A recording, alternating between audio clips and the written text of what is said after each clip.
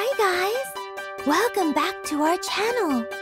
I'm Kagura, the exorcist of the butterfly spirit. I'm back with another video. Last time we talked about myself and my shisho, and I remember some of you wanted me to speak more on exorcists. So here I am. First of all, let me ask you one question.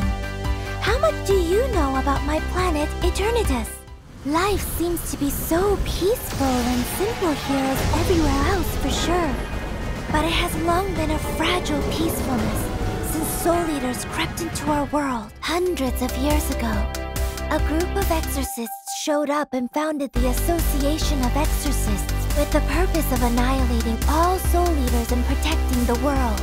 A long time has passed, and the association has become a large global organization with 5 divisions across the world, running all kinds of businesses that could reach every corner of the society to ensure world stability and peace.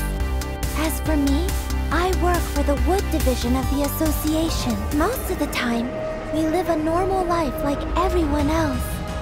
Since we need to keep exorcism and soul eaters a secret from the ordinary people, we only use our spiritual powers during missions in the dark realm.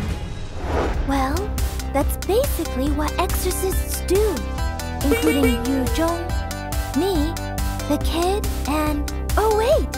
I shouldn't have told you our roster, should I? You didn't hear anything. Next question. What's the idea behind the Exorcist's logo? Good one! I really like the logo's design. It's said to be inspired by some ancient runes and vessels that were widely used to perform exorcism rituals. It also borrowed the basic shape of the Oriental talismans. Look closely, and you'll notice that every stroke of the symbol is sharp and clean, because it represents our attitude toward our duty. It's pretty cool, right? I knew you'd like it. Just look at the... Oh no! I forgot the time! Shisho and I are going to have a barbecue. I'll be late! Sorry if I didn't answer your questions. Have a nice day. See you!